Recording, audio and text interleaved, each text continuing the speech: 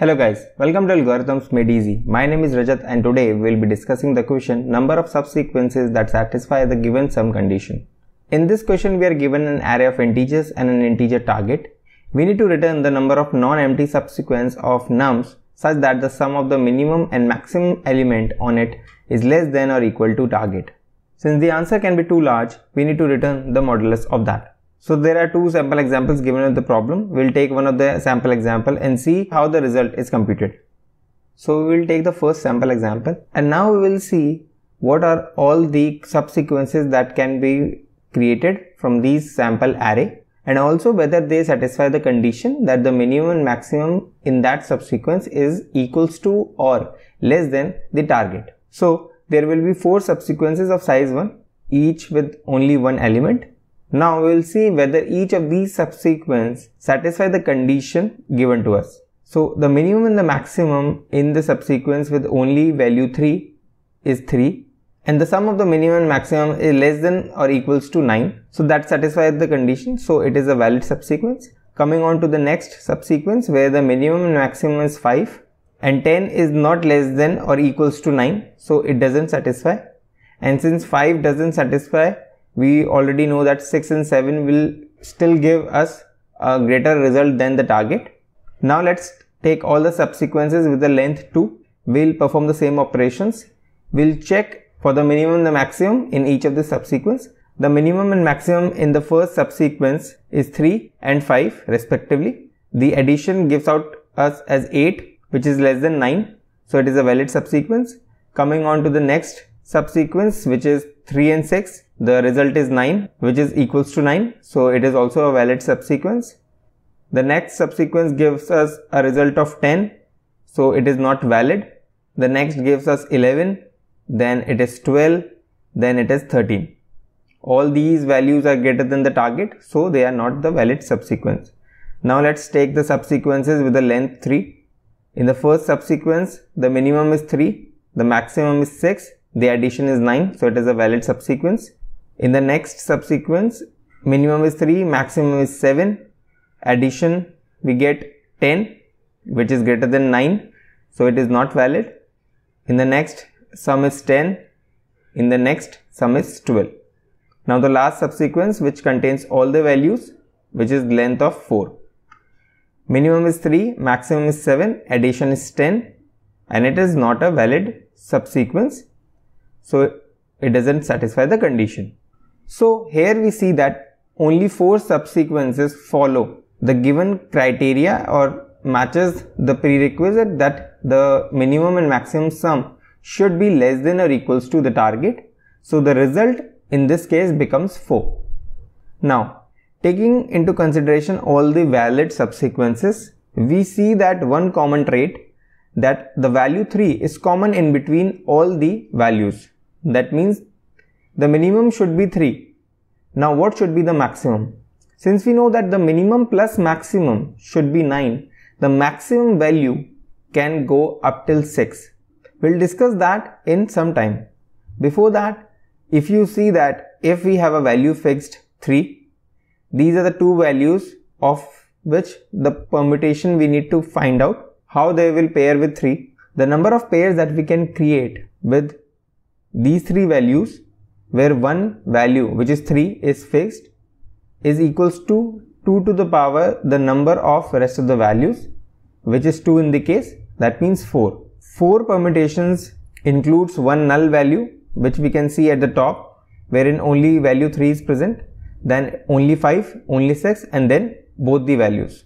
Since the ordering is not important, now let's talk about how to find out the maximum value. Now if we are sure that the minimum is 3, the maximum is 6 in this case. But how do we find out that particular value? That is the whole point of this problem. So in order to find those two values, we have two approaches. One is binary search and other is 2-pointer. In this particular example, you can think of applying a binary search because the input array is itself sorted, and also 2-pointer can be applied, wherein we can shrink the window size according to whether they satisfy the condition or not. Both these approaches will be much more clear when we code this. Now, if the initial array given to us was unsorted, whether we will be able to apply the same binary search and 2-pointer? Of course, we won't be able to. And so, the prerequisite of this particular problem is we need to sort the input array first and then apply both the approaches in finding out what will be the maximum number that we can find for a predefined minimum value that we are searching. So let's first start with the binary search.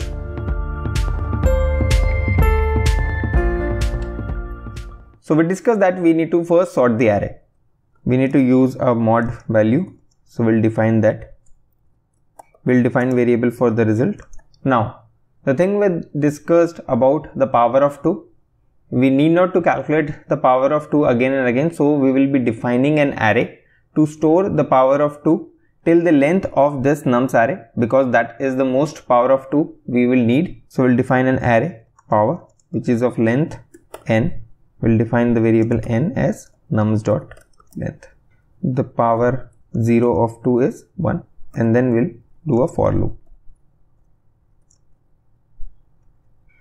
Now we can mod this value since we need the result in mod. Now, starting from the 0th index of the nums array, we need to find out for every minimum value. The first value is the minimum value. Since the array is now sorted, we need to find out the maximum value. So we'll go through all the values. So for this particular left value, we need to find out what is the maximum value that we can go, which won't breach this target. That means the value at left and the value at right will add up to max of target. So we'll take the variable right. Now in order to find out this particular value, we can do the binary search. We need to do the binary search on this nums array, and the value we are trying to find is target minus the value present at this left index. Once we find this value, we need to check if the right is greater than or equals to left. If it is, we'll just add the result with whatever value of power we need to find. It will be right minus left, and we just mod the value. At the end, we need to return the result. Now we need to define this binary search function. So we know that in a binary search, we take two values, low, which is 0, and high, which is length minus 1. Now we need to loop while low is less than or equals to the high. In binary search, we know now we need to find the mid value between the two. Now we'll check if the mid value is less than or equals to the value that we are trying to find. Then we need to simply shift our low to mid plus 1, else we'll update the high to mid minus 1. At the end, we need to simply return the low index. This low index represents the value where we can insert this particular value that we are trying to find a place for. All the values before this particular index will be less than this particular value, less than or equals to. So when we take this particular index in this right variable, we need to decrement it by 1, since the index given by this function will be an index where the value will be greater than target minus nums of left, and we need to find an index wherein it is equals to or less than target minus nums of left. That's why we are doing minus 1 over here. Once we are done with this, the coding part is done. We'll run it for the sample test cases. So it ran successfully. Let's submit this. So it got submitted successfully. The time complexity, because we are using a sort function, is n log n, and also we are iterating over whole array and doing a binary search, and binary search in itself takes log n times, so that's also n log n. The space complexity is O of 1 because we are storing the values in a power array. Now let's go to our code and we'll try to solve this question using 2 pointers. So we'll just comment out this code and we'll try to write. We'll take two variables similar to what we had previously. We'll take left as 0 and right as n minus 1. In 2 pointers, we shrink the window at each place. So till left is less than or equals to right. We'll do this.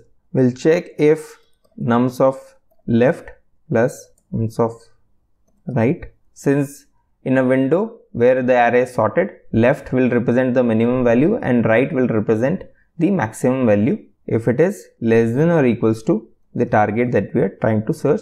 If that is the case, we can just simply add the value in the result. What we did over here, just copy paste. We'll do the mod as well. And when we are done, we'll just move the minimum index towards the right. So left will be incremented. If that is not the case, then we simply know that the maximum value is much greater than what we expect for this minimum. So we will just decrement the right pointer. And that's how this binary search turned into a 2 pointers. We'll clean up the code. We don't need this now, and we'll remove this as well. So this is the whole code that we need. Let's try to run the sample test cases. So it ran successfully. Let's submit this. So this also got submitted successfully. The time complexity still remains the same because of arrays.sort, but over here we are only taking O of n time, and previously with binary search it was n log n. The space complexity still remains O of n. That's all for today's video. Do let us know your thoughts, comments and queries in the comment section below. Thanks for watching. See you in the next one.